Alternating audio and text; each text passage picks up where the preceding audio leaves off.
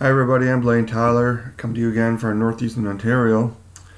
Okay, so today's video is about Paul Freeman, and I posted a little article about this on my Facebook page, and it got in a little bit of a scrap there, you know what I mean? I said, he's not being remembered for what he did. And then we got into the political kind of stuff, what's going on, and I'll explain that in a second.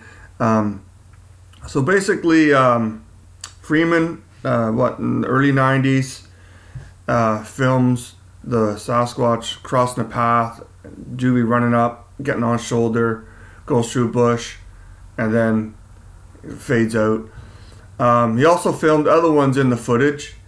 And, it's not a high quality footage. Back then, cameras were expensive, but people were like, well, it's kind of distorted. And, yeah, well, if you got $5,000 to drop on a camera back in the 90s, I remember just buying a still shot camera, or a Polaroid was a few $100s. So, anyway, great footage for its time.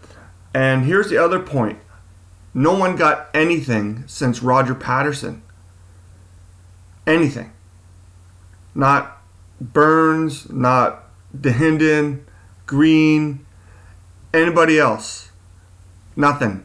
Not even the people doing the big TV shows at the time, Autumn Williams and stuff like that. Nobody had anything even remotely close to the PGF.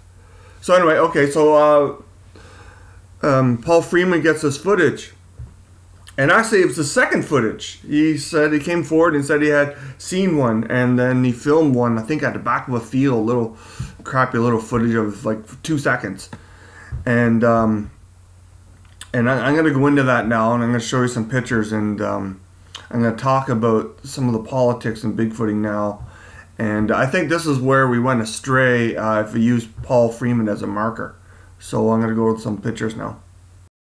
Right, so here's the famous still from the Freeman footage. The Bigfoot decides to cross into the open so little Juvie can climb up its back. And there's other Bigfoot in that footage if you know how to spot them and if you got trained eyes.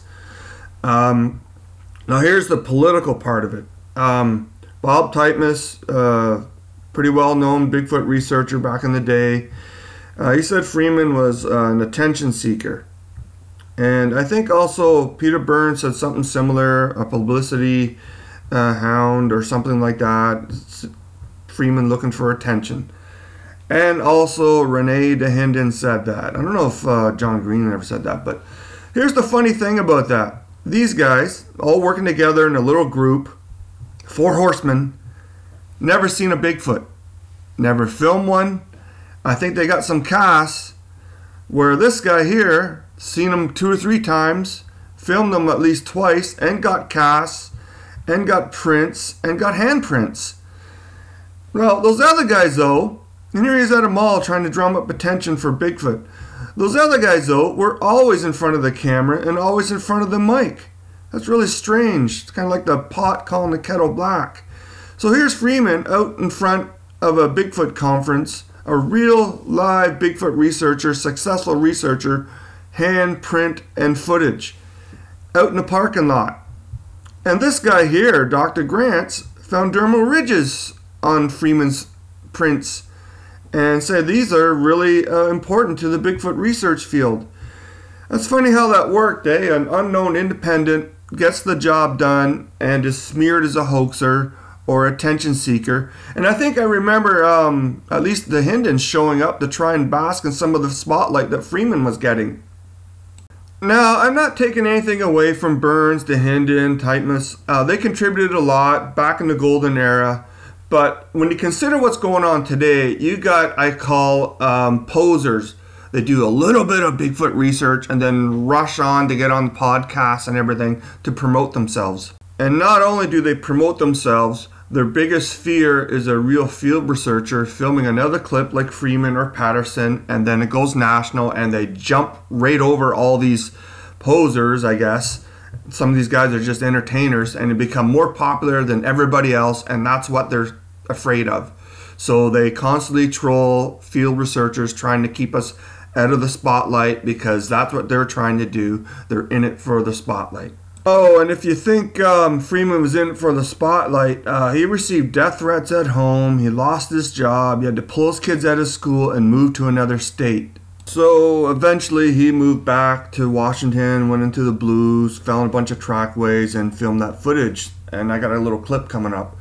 And the prints were so impressive with dermal ridges and everything that Dr. Meldrum here bought his entire collection. Awesome. Okay, so the female here that Freeman tracked back into the bush where she was hiding, decided to make a dash out so a little juvie could climb up its back, and then it went back in the cover. And then Freeman was pinned down for hours at Sasquatch screaming at him because there were other Sasquatch close by that he never even knew about.